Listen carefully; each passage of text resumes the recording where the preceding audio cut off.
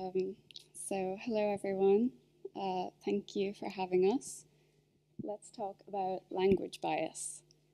But before that, my name is Niamh Murphy. I'm the Digital Collections Officer with the Irish Film Institute.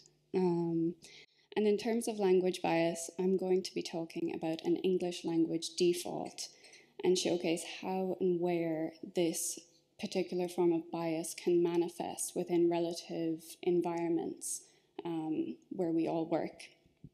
And this is Kieran O'Leary. He's the Digital Preservation Manager with the National Library of Ireland. And he's going to be discussing the perceived limitations and also provide practical examples for mitigation. So let's begin with the environment. An investigation into cultural heritage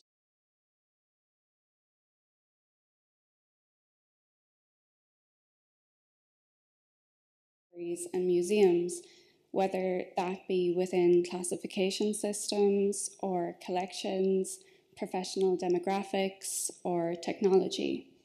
And so with that, it is unsurprising that language bias sustains within this environment. And it is an issue that is often perpetuated without detection, but there are ample opportunities for mitigation. And so the first step is just to address the issue. And so you can't really see it, but for the purpose of this talk, language bias refers to an English language default, which impacts billions of people across the globe and is also present across countless platforms. So one may question the visibility of an English default.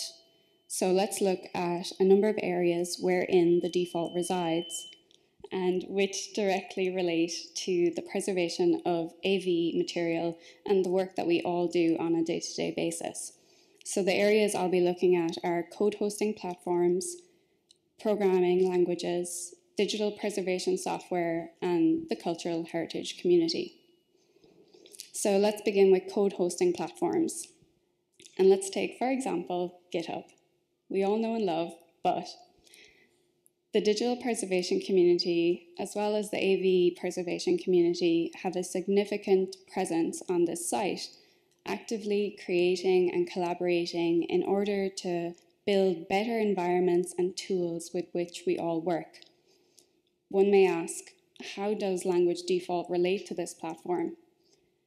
And so this platform, which is presented as universal, diverse, and inclusive, and arguably necessary, is maintained in the English language. And what's more, as of 2016, GitHub no longer supports languages other than English. Before this, the platform supported a number of languages, which you can see on screen, and there was even claims that more were to come. But instead, there was a monumental regression, and English was made the default language. One might ask, how is this possible? Sorry, I moved on. How is this possible that such bias exists without high-level intervention on a platform which asserts its position of diversity and inclusivity? The conclusion that I have come to is that language default resides so insidiously within this environment that it endures with little question. And another aspect which feeds into this issue is the false notion of neutrality that often surrounds technology, which leads us into our next slide. Programming languages, as with other technologies, are often perceived to be neutral, but this is a false notion. Most programming languages are in fact English-based, and according to the HOPL, over a third of all programming languages were developed in countries where English is the primary language, and these programming languages are English-based. This figure does not include programming languages that were developed in non-English speaking countries or non-dominant English speaking countries, but use English language to appeal to an international audience. And a notable linguist, her name is Gretchen McCulloch, she states that coding is for everyone as long as you speak English. So whether that be native English speaking or with access to the kind of education that produces fluent second language English in non-English dominant areas. She makes the point that while many programs and platforms offer translations or are available in different languages, the tools that make us the creators and not just the consumers are not. Which leads us to digital preservation software. The software that we use interacts with diacritics and syllabary outside of the Roman alphabet to varying extents. While researching for my master's thesis, I investigated the ways in which different software processed or failed to process languages outside of the English language. Some process the elements flawlessly, some with errors, and some will fail to process the material altogether. There is also another category of software which offers to clean or sometimes strip file names and folder names of diacritics, of accent marks, anglicizing them and altering their meaning, which thusly damages the integrity of the material. And I understand that while this software has been developed to meet a perceived need of the community, the ideology that it is based upon is outdated. And so that leads us to the cultural heritage community. As of late, there are more discussions taking place online within the cultural heritage community about this very topic, with specific attention to naming conventions and the inclusion of diacritics. It is increasingly apparent that the cultural heritage community are engaging with and attempting to address this issue. What's more, I suggest that the members of this community and adjacent communities are at the forefront in confronting this issue. And going forward, as a community, it is imperative that we counter ideologies and systems which advance a default that perpetuates an unearned advantage to native English speakers. In order to truly advocate for diversity and inclusion, to communicate and collaborate meaningfully, the English default must be addressed. And with that, I'm going to hand you to Kieran. Thanks, Niamh. Okay, so my name is Kieran O'Leary. I'm the Digital Preservation Manager with the National Library of Ireland. So following on from what Niamh said, I'd like to look at some examples which align quite nicely with Elvia Arroyo Ramirez's amazing 2016 article, Invisible Defaults and Perceived Limitations, Processing the Juan Gelman Files. I encourage everybody to read that. We don't have time to go into it right now. And we have 7 minutes. So you could say that Niamh's section dealt with invisible defaults to a certain degree, and mine is maybe more about perceived limitations. So the Irish language contains many diacritics, often referred to as FODAs. I imagine that everything I say here will resonate with anyone working with diacritics, and as in Elvia's article, we've either maybe seen or even adopted policies and practices about file names that may say something along the lines of A to Z, 0 to 9 underscores are best practice. And as someone who has written a lot of open source tools, I can say that these characters and file names, and even embedded in files, they can cause tools to break and display issues can arise, but I'd argue that this is a perceived limitation. And in those instances, like, I was very much the problem, because So today I'd like to look at some examples of diacritics and file names, but also one other example of looking within the file themselves, how they can kind of pose an issue, but also how they can be fixed. So in this example,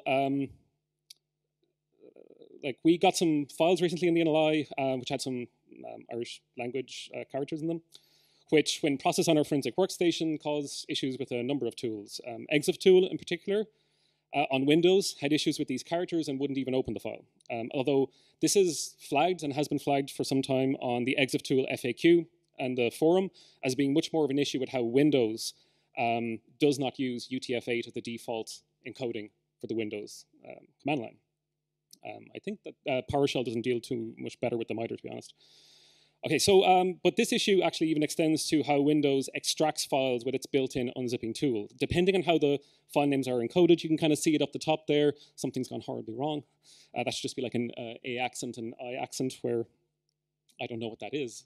So, however, using something like 7-zip preserves the characters as they should be, and they display correctly in Windows Explorer at the very least. However, they end up being quite distorted when you drag and drop them into the terminal. Now, earlier in my career, I often struggled to diagnose these issues, and even if I diagnosed them, I wasn't confident enough or didn't have the time and knowledge to actually figure out some sort of solution. However, this had a fairly straightforward solution. The donors used a Mac, and through some testing, it was clear that Macs behave differently than Windows when it came to diacritics. So you can test this yourselves by creating a file name with a diacritic on a Mac. Then you might have to zip it first, actually.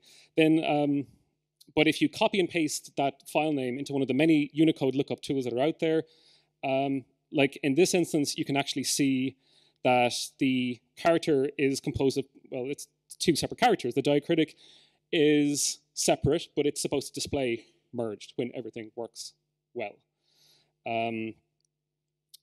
This method of encoding tends to get a little bit distorted on Windows, but it turns out that Windows natively creates file names in a completely different way.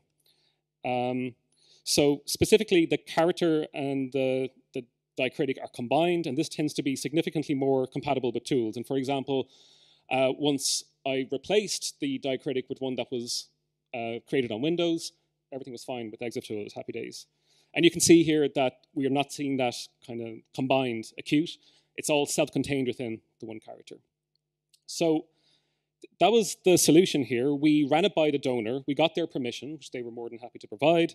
We ended up with the exact same outcome. It looks the same. We have something way more compatible that didn't do anything with our pre-ingest systems or anything. And as long as the tools support UTF-8, there shouldn't be any reason to like remove the diacritic or something. And another recent example that my colleague Ginny Byrne, our systems librarian, raised with me involved some CSV spreadsheets. I know it's an AV conference, but look, we all deal with spreadsheets. So she generated some reports with a tool called Business Objects and noticed some significant issues. You can see here that Colm Tobin on the bottom and Breed Grania are both represented incorrectly. And we can follow this pretty similar process as before to diagnose each issue separately, because they're actually two completely separate issues, but it just looks like there's a lot of garbled stuff happening here. So at the bottom, the Colm Tobin one was interesting, because if you just loaded it in a regular text editor, you can see that he looks fine, right? You can see it at the very bottom there, Tobin, Colm. So, and when you looked it up in the Unicode lookup tool, it was those combined characters were used. So the issue here, there was nothing wrong with the characters themselves. It was EXIF tool does not open CSV files as UTF-8 by default. It uses, I think, like Windows 1252 or 1251 or something. So instead, if you like imported it as like data as text or something like that and specify UTF-8, all is well, or even better, use LibreOffice Calc, because it's way better at displaying CSV overall, lets you choose and preview your encoding. So in that issue, like you didn't need to change anything or do anything. It's like Excel was the problem. But with the top one, it was a whole different issue. If we look at it in the lookup tool, you can see that it is not a combined acute accent. It's just an acute accent. In the grand scheme of things, it's a backtick. And somewhere upstream, somewhere along the way, these were sort of sanitized or something, I guess you could say. So I wasn't able to solve this issue myself. I don't know anything about business objects. But Ginny Byrne got in touch with Seamus Masterson in our IT department. He was able to figure out there was just a missing environment variable that was needed for business objects to force UTF-8. Once that was done, everything was hunky-dory. Like it was really important for us because supporting the Irish language, even in these like quite technical nitty-gritty scenarios, they're really important to our institution. So to wrap up, these are just two examples. I could probably talk for an hour about a whole bunch of other ones.